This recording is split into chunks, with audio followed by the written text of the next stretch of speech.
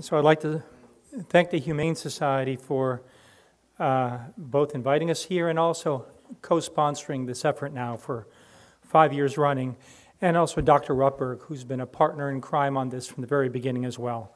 It's been a real privilege working with both of them. We're enormously proud of participating in what really is the first dense suburban experiment of this sort. I'll also add, besides being proud of that, very proud that we were actually made fun of on Saturday Night Live about this program. And so, lying there in bed watching TV with my wife, I've got to tell you this story.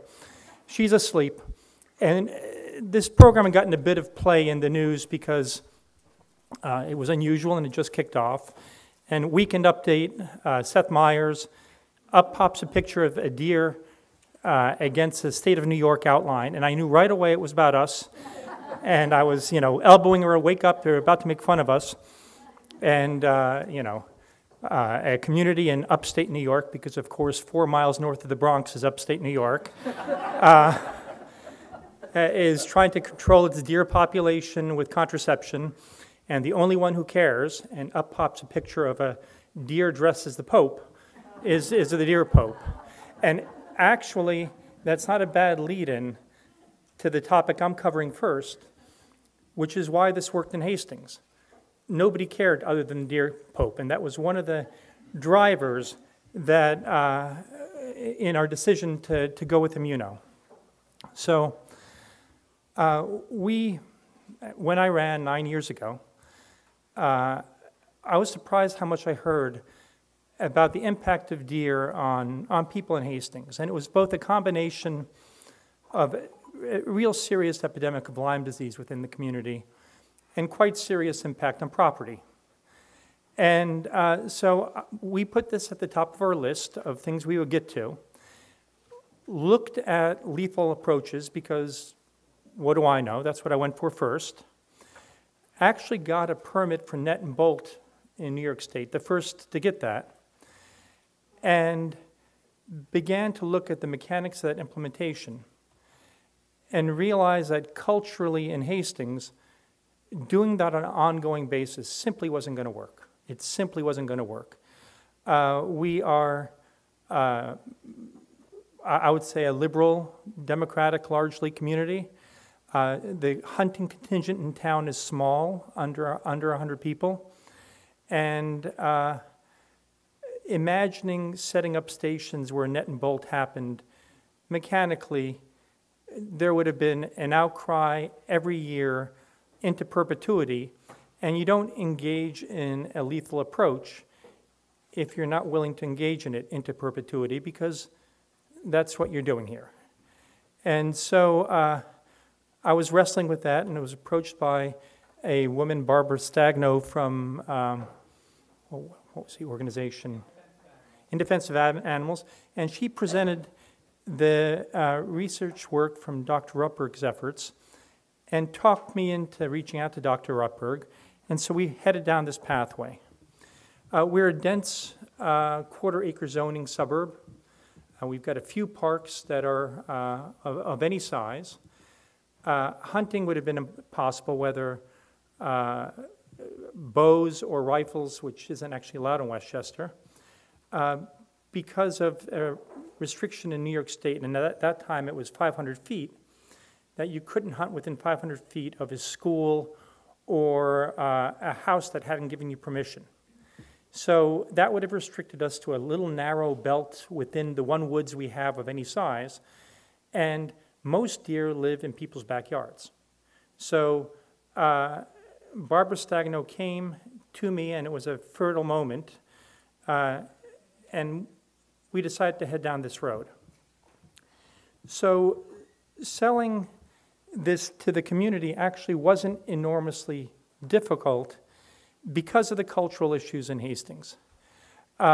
Those who rolled their eyes and were cynical about the expenditure of public monies here on this effort were small in number and weren't the sort who would, stand around with picket signs protesting, which we would have undoubtedly encountered if we had gone in a lethal direction. So we simply didn't encounter any significant vocal opposition to this, and people were so desperate to see something done that they were willing to give us a shot. We also had the support financially of In Defense of Animals, and also the fact that this was a joint project with Humane Society, which was picking up much of the cost as well. So the impact on our proverbial bottom line was around $12,000 to $15,000 a year, and that's even in a budget our size, which is not huge. It's white noise. It's not much to matter. So the sell to the community was actually pretty easy. We communicated heavily out about what we're doing and why we were doing it. There were a couple of community forums where we discussed what we were going to engage in. And to date, we've encountered very little opposition, which has allowed us to sustain this for 5 years without any, proverbial political cost, and to give it a chance to actually yield results, or hopefully yield results. And we're just now beginning to see something. So I'm not going to read from a slide, that's deadly dull, but you get the idea. We weighed lethal, discarded lethal, went for immuno, and have generally had the support of the community throughout it. You know the implementation team, they've been here. I'm going to turn the mic over to Dan. I was ridiculously fortunate to have a large mammal biologist in town who wanted to run for the board. So, finding a partner to do this with and to help on the delivery was key. We pulled in a lot of people and engaged a lot of people in this effort.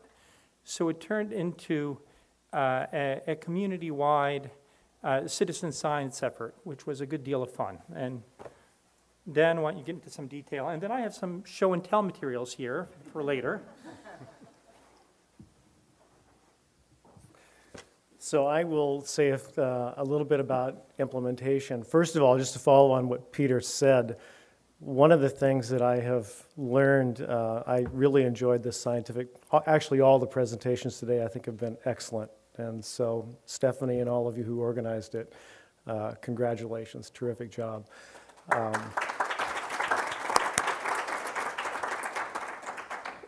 And of course, I'm a scientist, so I particularly like the scientific presentations, but one of the things that I have learned in this project and other projects that I've been involved in is that it's clear that we do have technological challenges and still plenty around this topic. But by far the most daunting challenges that we face in most of these issues that we're trying to address are the sociological, the economic, and the political. And that just is something I keep running into constantly, and it makes you want to retreat back to the science because it's relatively easy. So in implementation, that carried through with our implementation in Hastings.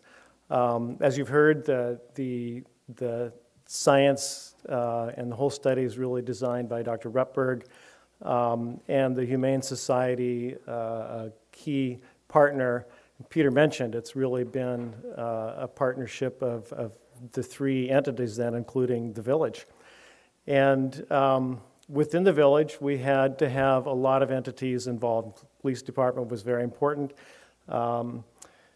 The local veterinarian, our DPW, and a huge group of volunteers. And we started the project with a number of public meetings.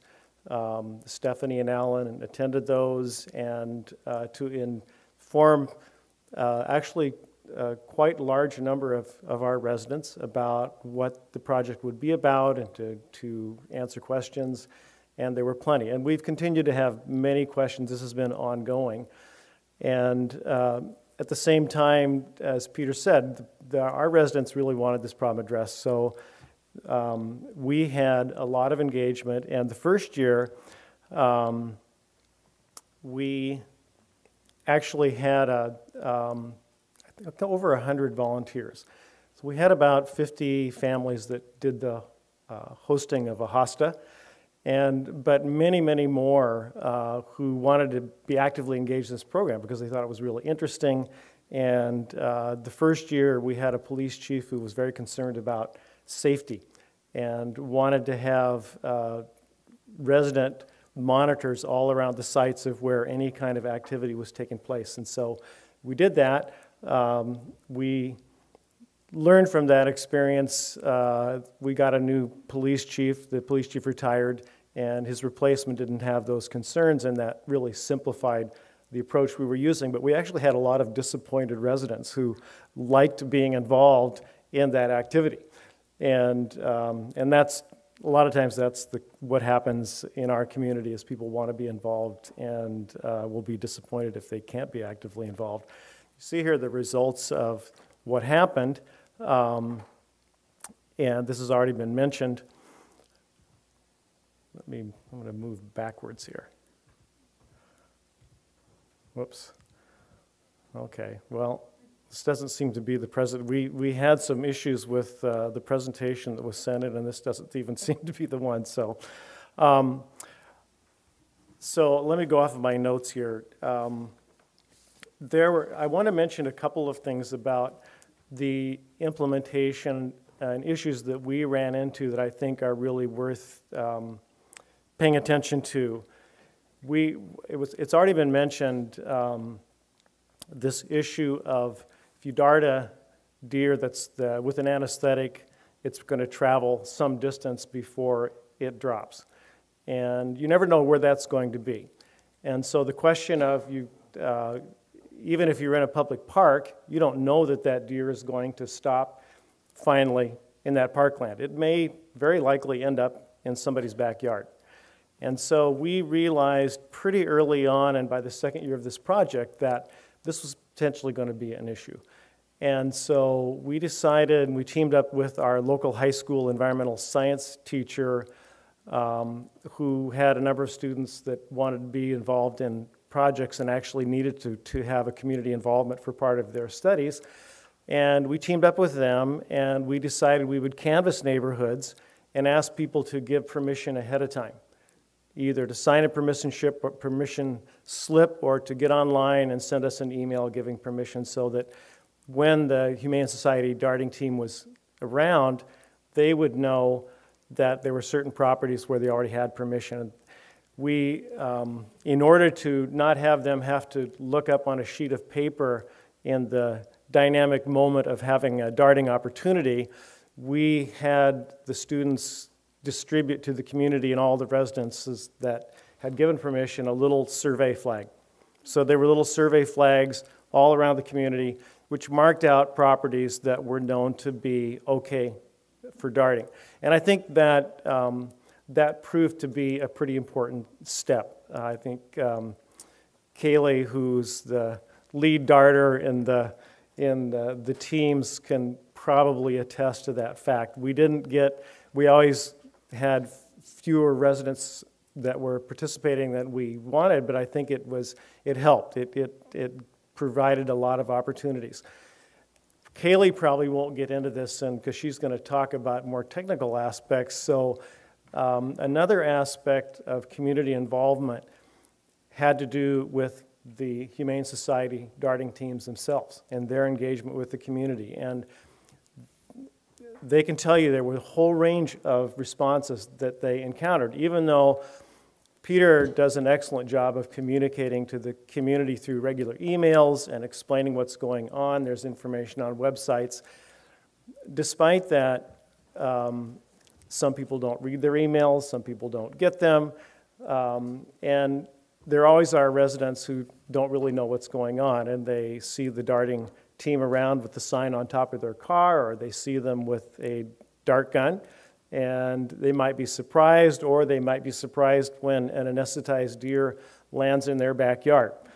And so, you can imagine all the different kinds of scenarios that take place. And so one of the things that I think the Humane Society teams did a superb job at this is dealing with the range of resident responses to what's going on in the community.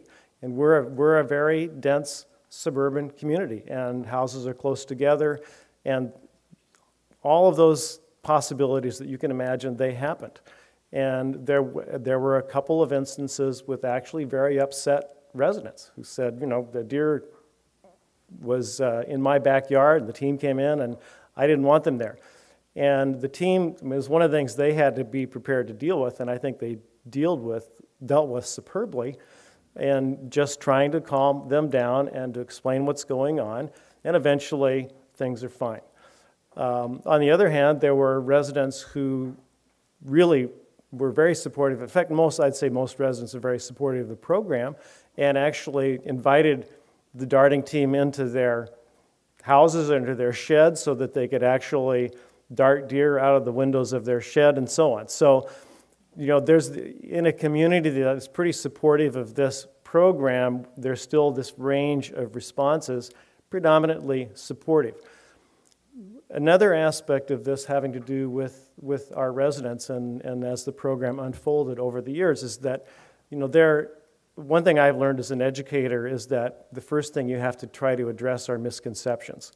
Because if you don't effectively address them, you lay the groundwork for things not working very well.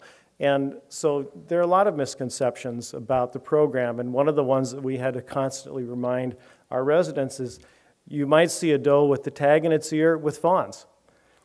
That's probably because that doe was pregnant before it was immunized. And that was a kind of, that lag effect has always been a challenge to explain to residents. And if they're not kind of diving even that deep into the methodology of the program, that doesn't make any sense. Why would they have fawns? It must not be working. Two other kinds of responses or misconceptions. We had people immediately saying after the first year, wow, there are fewer deer around here. And I think that goes to what's been called the placebo effect. You're doing something, and so the perception is that, wow, this is effective. On the other hand, you can also have this other kind of response, which is not working at all, because I'm still seeing lots of deer. And so we have a pretty educated group of residents in the village, lots of professionals and lots of people with science backgrounds. That doesn't mean that they're going to put on their science reasoning hat when they're dealing with an issue like this. And so the fact that we're telling them, you know, we really don't have the data yet to support any statement about whether this is working and how it's working.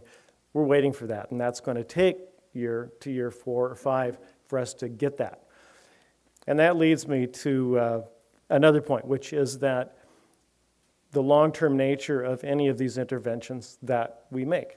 And I think no matter what intervention that you take with regard to deer population, you're looking at a long-term process. I mean, I like to, you know, in New York's, in Westchester County, I think the last deer was killed in the very waning years of the 19th century.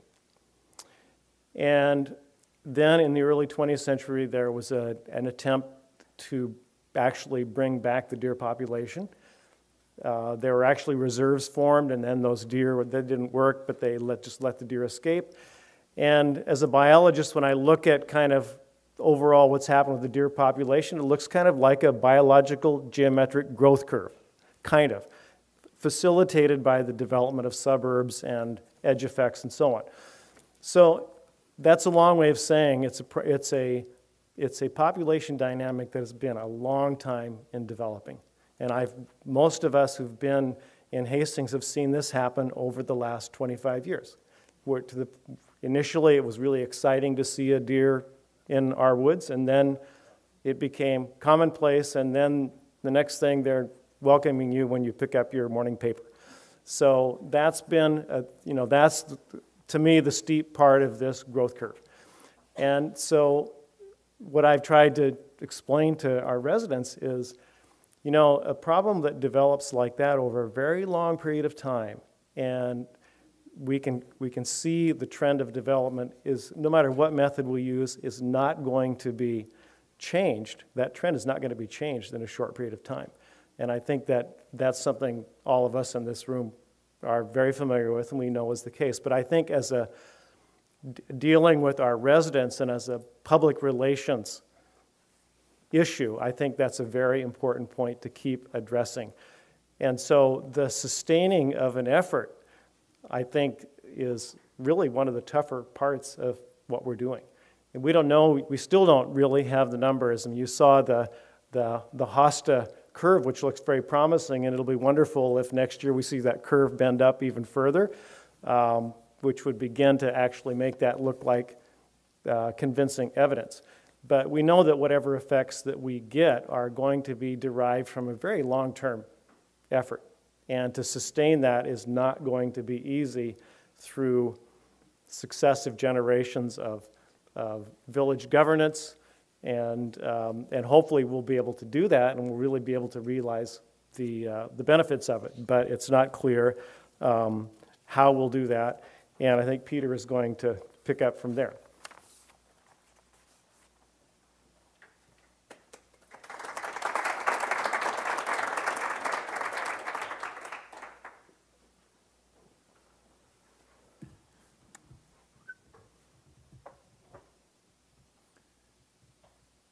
So briefly, the host to hosta is probably the one yielding a positive indicator right now. We have set up plots in the woods that we've fenced off to see if plants regenerate, and we've also staked equivalent-sized plots without fencing to see if there's any sort of regrowth happening there. We're way too early in the process to have an indicator yet on whether something is happening. Accident records, in the end, we have somewhere between 5 and 12 a year of deer-on-car collisions, and those vacillate all over the place. It just isn't enough for a trend yet to emerge out of the noise. We had a system for logging deer sightings online, which was a good indicator of where the deer population was, not a great indicator for actual deer counts. So. And then we had, and still have, trail cameras that we mounted in a grid, and the effort to yield usable numbers out of that is pretty large. We've successfully done that once, and we're now looking for an alternate way to do it, because the sort of grad student who's willing to look through 5,000 photos for nothing, just we're having a challenge finding those. So lessons. Before we do this, show and tell, I promised. Little sign on the deer feeding station, dispenses feed without warning. When I was demonstrating, showing off to my wife in the woods how the feeding station worked, I pressed a button and I got a face full of feed dispensed at fairly high velocity. I fell backwards, went home and made up the sign and stuck it on all the stations, because the woods are full of kids. Yeah. And these tripod-looking devices are interesting, and you worry about a kid in the evening approaching it and then getting what I got. So there's that. We have these, one of our problems is dogs off leashes in the woods. And that's something that scares off the deer and is a problem. So we had these created and posted around, which were almost completely ineffective because people really like to walk their dogs off leash. But we still try. Then finally, there was a mention of the sign on top of the car, and looking like one of those tripod signs like a New York City taxi. And the deer learned that if that car with that sign was in the neighborhood, to take off. So, you know, very basic on the side of the car, magnetic thing. And, you know, we're a community without hunting. And these dart projectors, we didn't want to call them dart rifles or anything, look like assault weapons. So to have a car slowly head down a street and what looks like a rifle stick out is not great. It would have elicited calls to the police. So putting this on the door was a way of warning people what's up. That's show and tell. So I've mentioned the importance of the cultural issues. You start out with safety. If people think there's any risk here, you're going to encounter endless resistance. So much credit to the Humane Society teams.